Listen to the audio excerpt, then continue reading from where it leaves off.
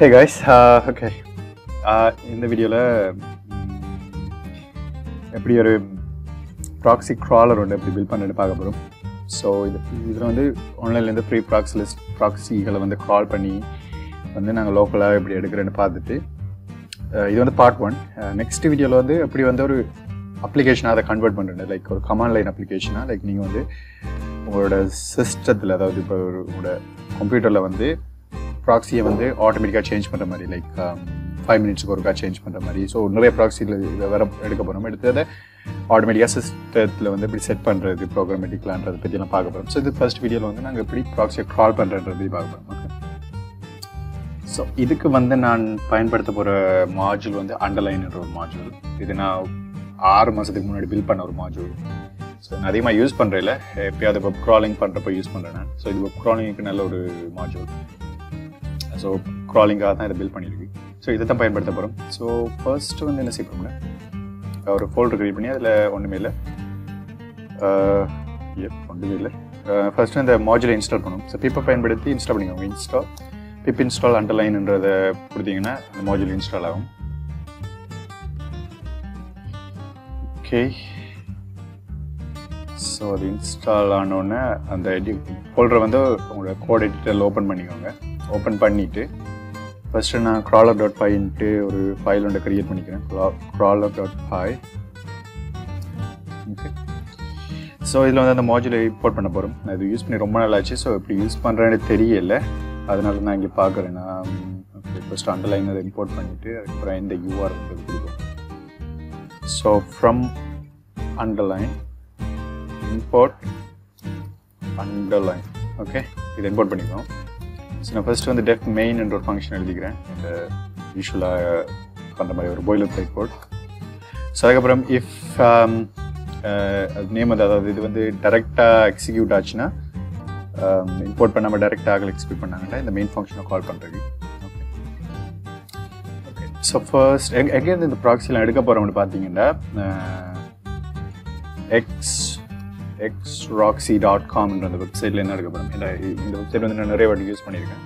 இதில் வந்து நிறைய ஃப்ரீ ப்ராக்ஸி லிஸ்ட் இருக்குது. அதுவும் இல்லாமல் ரொம்ப ரிலையபிளான ப்ராக்ஸி லிஸ்ட்டெல்லாம் இதில் இருக்குது. So most of the proxy வந்து ஒர்க் ஆகக்கூடியது தான். ஸோ நான் பின்னாடி பார்ப்போம் எப்படி வந்து ப்ராக்ஸி ஒர்க் ஆகுதா இல்லையான்ற செக் பண்ணி அதை ஃபில்டர் பண்ணுறன்றது பற்றியெல்லாம். ஓகே, இப்போ பேசிக்காக கால் பண்ணோம். ஓகே, இந்த URL நான் ஃபஸ்ட்டு இங்கே கொடுத்துக்கிறேன் டெஸ்ட் பண்ணுறதுக்காக. ஃபர்ஸ்ட் வந்து அண்டர்லைன்ன்றதுக்கு வந்து யூஸ்வலாக நான் இதுதான் பயன்படுத்துவேன், அண்டர்ஸ்கோர்ன்ற அந்த வேரியபிள் நேம். ஸோ அதை வந்து அண்டர்லைன்றதை கொடுத்துட்டு அதில் URL வந்து இந்த URL கொடுத்துக்கிறேன். ஸோ இதில் நிறைய பேராமீட்டர்ஸ் இருக்குது, இந்த அண்டர்லைன் இருக்குது. நீங்கள் வந்து அதை அதுக்கு உங்களுக்கு ஏற்ற மாதிரி கன்ஃபிகர் பண்ணிக்கலாம். பார்த்தீங்கன்னா டேரெக்டாக HTML பாஸ் பண்ணலாம், இல்லாட்டி URL பாஸ் பண்ணலாம். மெத்தட், அதாவது நீங்கள் URL பாஸ் பண்ணிங்கன்னா எந்த மெத்தடில் வந்து அந்த URLக்கு ரிக்வஸ்ட் கொடுக்குறன்றது பற்றி, இல்லை கெட்டா போஸ்டா அந்த மாதிரி இது அதெல்லாம் இருக்குது. நாங்கள் அண்டர்லைன்றதை கொடுத்துட்டு நாங்கள் ஃபஸ்ட்டு வந்து டைட்டில் வந்து பிரிண்ட் பண்ணுவோம் இதுலேருந்து.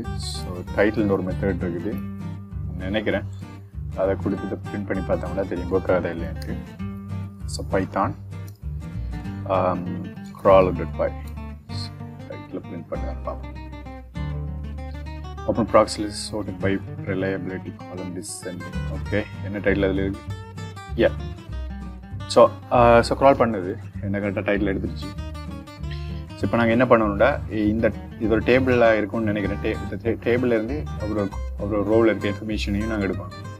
எடுத்துகிட்டு எங்களுக்கு இப்போ என்ன ப்ராக்ஸி தேவைன்றதை நாங்கள் இங்கே வச்சு ஃபில்டர் பண்ணிக்கலாம். Type of proxy, like HTTP proxy, anonymous proxy, அந்த மாதிரி சாக்ஸ், ஆல் சாக்ஸ் ப்ராக்ஸிஸ், இல்லாட்டி சாக்ஸ் 4 இல்லாட்டி சாக்ஸ் 5.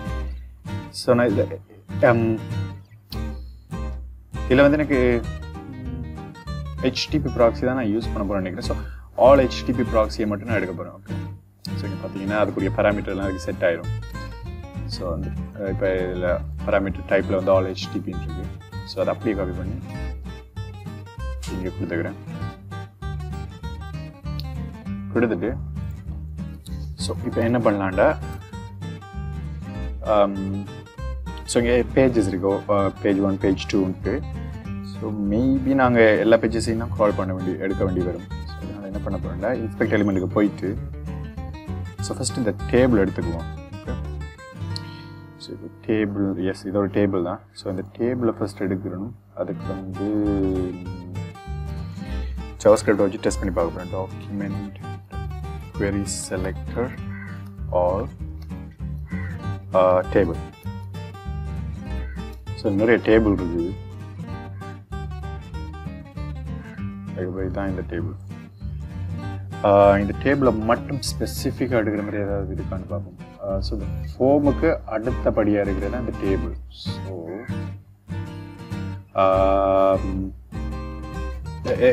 எத்தனை ஃபார்ம் இருக்குன்னு பார்ப்போம். ஃபஸ்ட்டு ஃபார்ம் ஒரே ஒரு ஃபார்ம் தான் இருக்குது.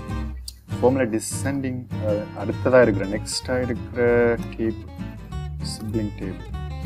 சிப்ளிங் டேபிளில் வந்து 2 டேபிள் இருக்குது. ஒன்று வந்து இது, அதுக்கப்புறம் இது. இந்த ஃபார்முக்கு அடுத்ததாக வர 2 டேபிள். ஓகே, ஸோ இதில் வந்து நாங்கள் ஃபர்ஸ்ட் டேபிளில் தான் எங்களுக்கு தேவைப்படும். First table. So first table எடுத்துகிட்டு அதில் டி பாடி, அதில் டிஆர், இது என்ன, இது ஒரு அட்வர்டைஸ்மெண்ட். ஸோ இது வந்து ஸோ இதில் வந்து பார்த்தீங்கன்னா ரோ 0, ரோ 1, 1 இந்த மாதிரி மாறி மாறி வந்திருக்குல்ல. இந்த இது ரோஸ் மட்டும் தான் எங்களுக்கு தேவை. ஸோ என்ன பண்ண போகிறேன்டா, இதில் query selector or எங்களுக்கு டிஆர் தான் வேணும். அதில் கிளாஸ் வந்து ஸ்டார்ட் ஆகணும், ரோன்ற வார்த்தையில் ஸ்டார்ட் ஆகணும். பார்த்தீங்கன்னா ரோ 0, ரோ 1, ரோ 0, ரோ 1 இருக்குது. ஸோ அந்த ரோஸ் எல்லாத்தையும் எடுத்துருக்கு. Okay, great. ஸோ இது அப்படியே நாங்கள் இங்கே இம்ப்ளிமெண்ட் பண்ணலாம். ஸோ ஓகே, ஸோ ஃபஸ்ட்டு வந்து ரோஸ்ன்ற ஒரு வேரியபிள் இதை போடுவோம். ஸோ ஃபஸ்ட் என்ன பண்ணுவோம், அண்டர்ஸ்கோர்லேருந்து சிஎஸ்எஸ்ன்றது சிஎஸ்எஸ் செலக்டர் நாங்கள் யூஸ் பண்ணலாம் இந்த இடத்துல. ஸோ அப்போ இந்த இந்த செலக்டரை இங்கே யூஸ் பண்ணுவோம். கிட்டத்தட்ட ஜாவாஸ்கிரிப்ட் எழுதுகிற மாதிரி தான் இதில் எழுதுறது. ஸோ செலக்டர் சிஎஸ்எஸ் செலக்டர் இங்கே கொடுத்துட்டு அதில் வந்து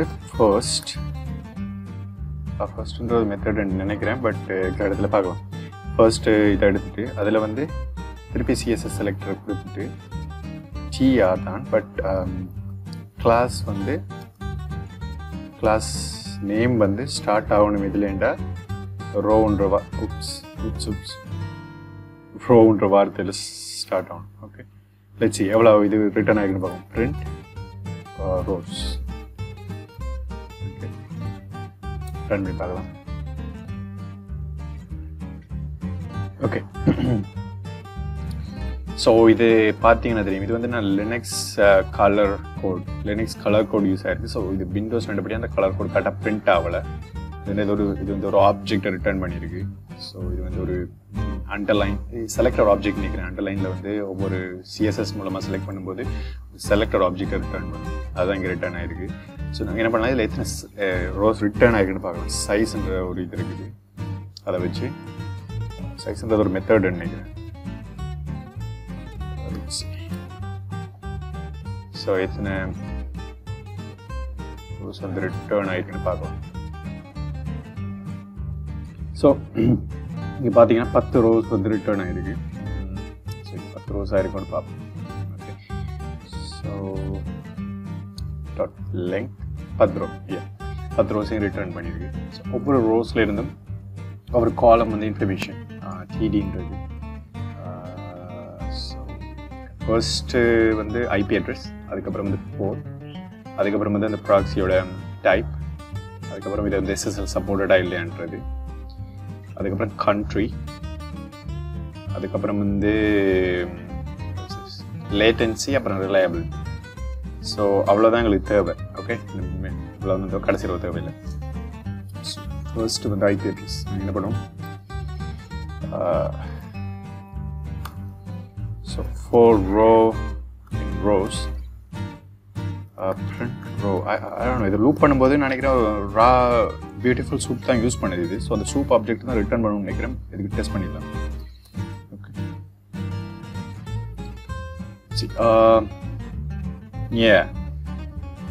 இது வந்து சூப் ஆப்ஜெக்ட் தான் ரிட்டர்ன் பண்ணுது. ஸோ நாங்கள் என்ன பண்ணோட இது row equal to _.new row அப்படின்ற இதுக்கு கன்வெர்ட் பண்ணணும். நான் இதை கொஞ்சம் மாடிஃபை பண்ண வேண்டியது, இது கொஞ்சம் ரிட்டர்ன் அப்புறம் லூப் பண்ணும்போதும் இதே ஆப்ஜெக்டை ரிட்டர்ன், அதாவது அண்டர்லைன் ஆப்ஜெக்டே ரிட்டர்ன் பண்ணுற மாதிரி செய்யணும். பட் ஓகே, இப்போதைக்கு நாங்கள் இது இருக்கணும் முடியும். இப்படி செஞ்சுட்டு அதுக்கப்புறம் என்ன பண்ணோம்னா இதுலேருந்து காலம்ஸை வந்து எடுக்கலாம். கால்ஸை வந்து எடுக்கலாம் ரோவில் இருந்து CSSTD. ஓகே ஓகே எடுத்துட்டு வாவ் அதுவே டிடெக்ட் பண்ணுது போர்ட் கண்ட்ரி. வெயிட் வாட், நான் கைட் யூஸ் பண்ணுறேன் நினைக்கிறேன். கைட் தான் ஆட்டோ கம்ப்ளீட் பண்ணுது எல்லாத்தையுமே. நெக்ஸ்ட் வந்து டைப், அது மூன்றாவது வந்து டைப். இது டைப் proxy type இந்த built-in keyword proxy type. அதுக்கப்புறம் வந்து proxy type SSL call 3. அதுக்கப்புறம் வந்து country. அதுக்கப்புறம் வந்து latency, yes. reliability, yes. இவ்வளோ தான் எங்களுக்கு தேவை. ஸோ இப்போ என்ன பண்ணலாம், இதை வந்து ஒரு JSON ஒரு இதை ஒரு டிக்ஷனரியாக கன்வெர்ட் பண்ணலாம். ஸோ இங்கே வந்து டாட்டான்ற ஒரு டிக்ஷனரி க்ரியேட் பண்ணிக்கிறேன். டிக்ஷனரி டாட்டான்றது வந்து ஒரு லிஸ்ட், இந்த லிஸ்ட் ஆஃப் ப்ராக்சிஸ் தான் எங்களுக்கு தேவை. ஸோ ஒரு லிஸ்ட். ஸோ நாங்கள் என்ன பண்ணலாம், டாட்டாவில் வந்து அப்பெண்ட் பண்ணுவோம். ஐபி வந்து ஐபி போர்ட் மறக்காம இந்த கோட்ஸுக்குள்ளே போடணும் கீயை. அண்ட் இது ஜாவாஸ்கிரிப்ட் இல்லை, ப்ராக்ஸி டைப் அதுவே ஃபில் பண்ணிடுச்சு. ஓகே, ஸோ இப்போ வந்து இது டாட்டா பிரிண்ட் பண்ணி பார்ப்போம். கரெக்டாக வந்துருக்காங்க எல்லாமே. ஸோ இப்போ ரன் பண்ண வேண்டாம். எஸ் லேட்டன்சி, பட் இதில் வந்து நியூ லைன் ஆட் ஆகிருக்கு, அதை கொஞ்சம் ஸ்ட்ரிப் பண்ணணும். அப்புறம் இங்கே இதில் வந்து யூனிகோடா இல்லை என்ன கேரக்டர்னே தெரியல. வெயிட், எல்லா கண்ட்ரிலையும் அந்த கோட் இருக்கு. எல்லா கண்ட்ரிலையும் சேம் கோட் இருக்குது. ஸோ அதையும் ரிமூவ் பண்ணணும். ஸோ நாங்கள் என்ன பண்ணலாம்டா, கண்ட்ரியில் போயிட்டு ரீப்ளேஸ் என்ன கோட் அது, ஓகே, இதை வந்து ரீப்ளேஸ் பண்ண எம்டி ஸ்ட்ரிங்கை வச்சு. அதுக்கப்புறம் ஐபியை வந்து ஸ்ட்ரிப் பண்ணுவோம். வேறு என்ன, வேறு மற்றெல்லாம் கரெக்டாக தான் வந்துருக்கு. ஓகே, ஸோ இப்போ திருப்பி ரன் பண்ண மாட்டேன். ஓகே, ஐபி வந்து கரெக்டாக இருக்குது, கண்ட்ரி கண்ட்ரியும் கரெக்டாக இருக்குது. ஓகே, ஸோ இதை வந்து இப்போ வந்து நாங்கள் இதை வந்து ஒரே ஒரு பேஜுக்கு தான் செஞ்சுருக்கோம், ஒரே ஒரு பேஜ். ஸோ எங்களுக்கு லாஸ்ட் பேஜ் வரைக்கும் இதை லூப் பண்ணணும் அதே இதை. ஸோ நாங்கள் என்ன பண்ணலாம்டா, வெயிட்டிங்க பேஜ் நம்புன்றது இருக்குல்ல, பேஜ் நம்ம சேஞ்ச் பண்ணுறது மூலமாக மாற்றலாம். ஓகே, இப்போ வந்து நான் பேஜ் 7க்கு போனேன்டா. S nothing. பேஜ் 2க்கு போனேன்டா. S something. Okay, page 3. S page 3. Wait, page 3ன்றது வந்து 0ன்றது அப்போ 1. எஸ், பேஜ் 1ல் ரிட்டர்ன் ஆகுது. பேஜ் 1ன்றது அப்போ 2 ரிட்டர்ன் பண்ணலாம். எஸ், பேஜ் 2 ரிட்டர்ன் பண்ணி. ஸோ இது வந்து index paste. Okay okay, so நாங்கள் என்ன பண்ணலாம்டா, டாட்டா வந்து கொஞ்சம் மேலே போட்டுட்டு டாட்டா மேலே போட்டுட்டு இதையும் கட் பண்ணி இங்கே வந்து போட்டுட்டு 4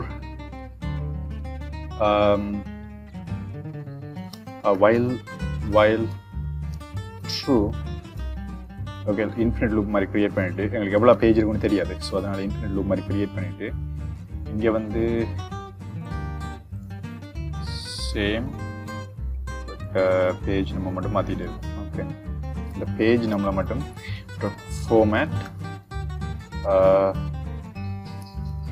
பேஜ் நம். ஓகே, ஸோ இங்கே வந்து பேஜ் நம்ம டிஃபைன் பண்ணுவோம். பேஜ் நம் ஈக்குவல் டு 0. அப்புறம் இங்கே வந்து லூப்புக்கு எண்டில் வந்து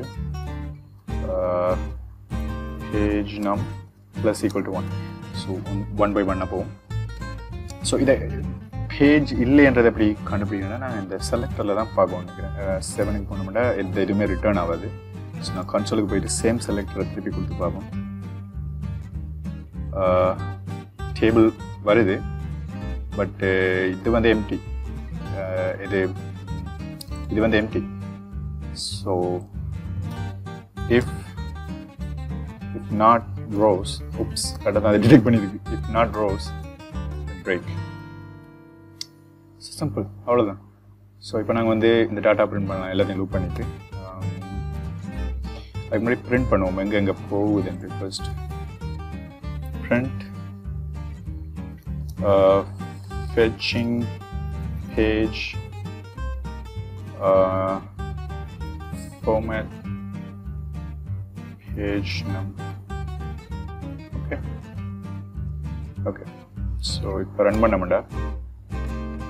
Oops, underline has no attribute fetch page. Fetch. Okay,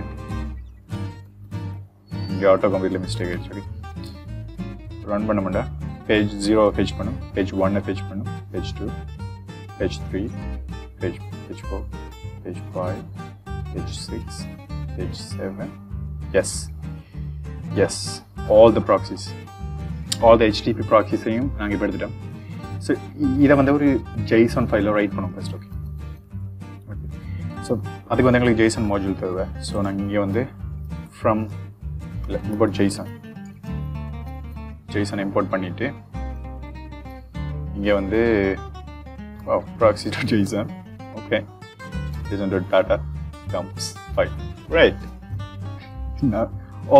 oh my god, நான் மறந்தே போயிட்டேன். நான் GitHub-ஓட Copilot இன்ஸ்டால் பண்ணியிருக்கேன். எஸ், வேறு சரி, இங்கே இருக்கு, deactivate Copilot. wow, Copilot இவ்வளோ ஸ்மார்ட்டாக டிடெக்ட் பண்ணியிருக்கு எல்லாத்தையும். ஐ மீன் இது நான் கோட் எழுத தேவையில்ல, ஜஸ்ட்டு என்டர் பண்ணி டேபை கொடுத்துட்டே போயிருந்துக்கலாம். wow, it's so cool. okay, so இப்போ ரன் பண்ண முடியா எங்களுக்கு கரெக்டாக ஒரு JSON ஃபைல் வரும் எல்லா ப்ராக்ஸியோடையும். wow, Copilot என்னென்னு தெரியலன்னா நீங்கள் GitHub Copilot சர்ச் பண்ணிங்கன்னா GitHub Copilot இது வந்து என்ன பண்ணுன்னா, இது ஒரு AI கண்டிப்பாக டைப் எடுத்துல Copilot இங்கே இருக்குது Copilot. இது வந்து ஒரு AI GitHub-ஓட ப்ராஜெக்ட். இது வந்து என்ன பண்ணுன்னா, இன்டர்நெட்டில் இருக்க எல்லா கோட் லைக் ஸ்டாக் ஓவர்ஃப்ளோலேருந்து எல்லா இடத்துலேருந்து வர கோடிங்கை வந்து கோட் ஸ்னிப்பெட்ஸ் அப்புறம் அந்த இதில் வச்சு லேர்ன் பண்ணி உங்களுக்கு வந்து அதுவே கோடை வந்து சஜஸ்ட் பண்ணும், அதாவது ஆட்டோ கம்ப்ளீட் பண்ணும். அதாவது நீங்கள் ஜஸ்ட் டெஃபினிஷனை மட்டும் எழுதினா போதும், மிச்சம் எல்லாத்தையும் அதுவே கம்ப்ளீட் பண்ணிடும். ஸோ ஏஐ பேர் ப்ரோக்ராமர், கிட்டத்தட்ட இது ஒரு ப்ரோக்ராமர் மாதிரி தான், ஒரு ஏஐ ப்ரோக்ராமர். ஸோ கண்டிப்பாக இதை ட்ரை பண்ணி பாருங்கள். என்னென்னா இதுக்கு சைன் அப் பண்ணணும் போல், இப்போ டெக்னிக்கல் ப்ரிவியூவில் தான் இருக்குது. ஸோ சைன் அப் பண்ணிங்கன்னா 2 நாள் அக்செப்ட் பண்ணிடுவாங்க. ஆனால் சைன் அப் பண்ணி மறந்தே போயிட்டு சைன் அப் பண்ணது பார்த்தீங்கன்னா தெரியும், அதுவே ஜஸ்ட் டெஃபினிஷனை கொடுத்தா போதும், மிச்சம் எல்லாத்தையும் அதுவே கம்ப்ளீட் பண்ணிடுது. ஸோ ஓகே, ஸோ proxy.json இங்கே இருக்க எல்லா ப்ராக்ஸியும் great. ஸோ அவ்வளோதான் கைஸ். நெக்ஸ்ட் வீடியோவில் வந்து நான் இப்படி இதை வந்து ஒரு அப்ளிகேஷனை கன்வெர்ட் பண்ணுறேன்னு சொல்லிடுறேன்.